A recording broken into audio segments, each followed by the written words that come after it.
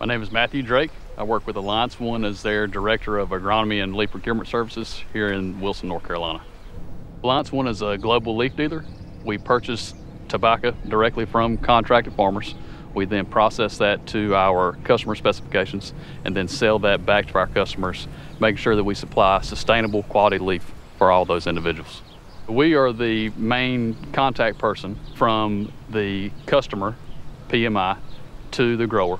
I grew up in a tobacco farm in eastern North Carolina. By coming from a tobacco farm, I'm able to understand the frustrations and the challenges they have.